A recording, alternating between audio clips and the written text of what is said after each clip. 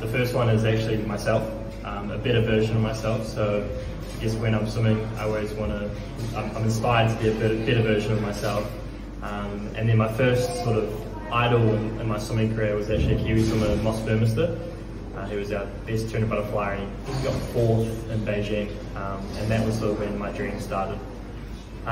It's pretty, I like to think it's pretty basic and pretty flexible. Obviously when you're in a big competition, a lot can go wrong and a lot can change, but obviously making sure I'm eating at the right time, stretching at the right time, and then putting my race suit on at least 20 minutes before my race. Those are sort of the basic of my pre-race ritual. Music changes all the time. When I'm away, it's usually New Zealand music. It sort of takes me back home and motivates me to, do my country proud. Yeah. Probably pasta, anything pasta with some nice cheesy sauce. Series probably will be the Marvel series. I don't read enough books to probably give you my favourite book, but Marvel series is my favourite, probably Iron Man. Probably when I made my first New Zealand team for the Commonwealth Games back in 2018.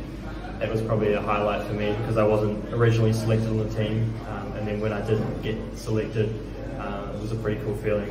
I was the first one in my family to go to a Commonwealth Games or Olympic Games. Probably any 400 medley set, it's probably my hardest set is a 4 100s freestyle on 130, 400 freestyle on 4:45, and then 4 100s IM, and then 4 IM, like 5 minutes times 3. I think that's probably the hardest one I've done.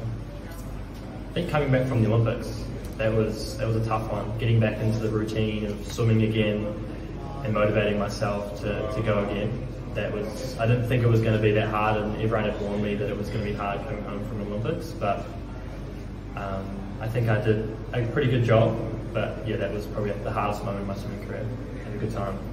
I'm pretty lucky. We're here in Mallorca, we're having a fun time, and when I'm having fun, I'm swimming fast.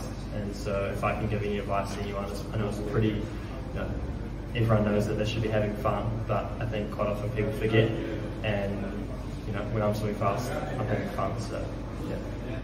I guess the people, everyone's super nice here, everyone's super welcoming, the facilities are really nice, I love swimming outdoors, the sun is really hot, you can see I'm dripping in sweat right now, and we're out in the sun, so yeah, it's been awesome being here.